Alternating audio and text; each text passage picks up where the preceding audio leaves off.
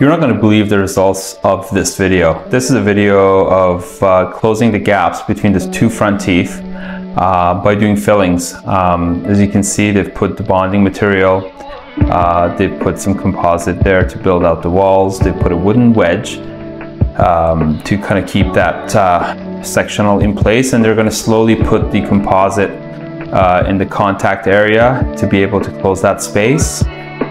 There's a system called BioClear, which is specifically made for this, so I think that's a better system to use. But if you want the ultimate aesthetic, obviously the best results are going to be achieved by doing 2 crowns or 2 veneers, depending on the situation. But just wanted to show you guys the filling and what's possible. This is very conservative because you're not cutting any tooth, you're just adding fillings to it.